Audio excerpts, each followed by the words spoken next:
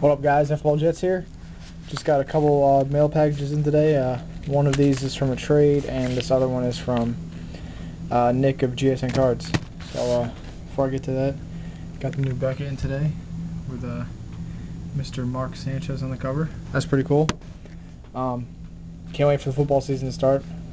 Jeez, first preseason game is, I think, in I would say 2 weeks or so, which is awesome.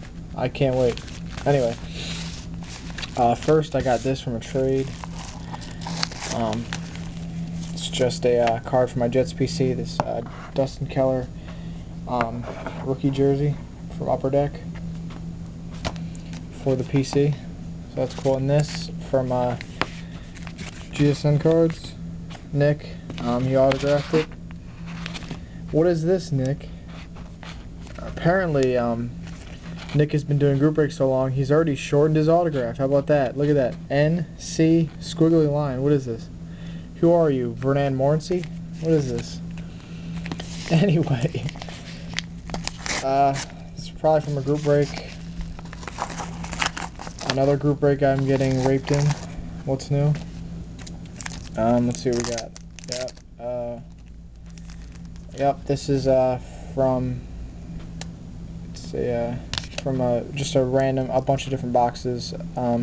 Football, I got the Bengals. I got this Topps Letterman base card of Chad Johnson, numbered of 949. I'm not going to call him Chad Ochocinco. I'm just not going to do it. I'm not going to give him the satisfaction of calling him Chad Ochocinco, so I'm going to call him Chad Johnson. Plus, it says Chad Johnson on the card. And this is my only hit from the break. A Ultimate Rookie Materials dual jersey of Kenny Irons. He's not in the NFL anymore, but cool looking card anyway. So that's it, guys. That's about it.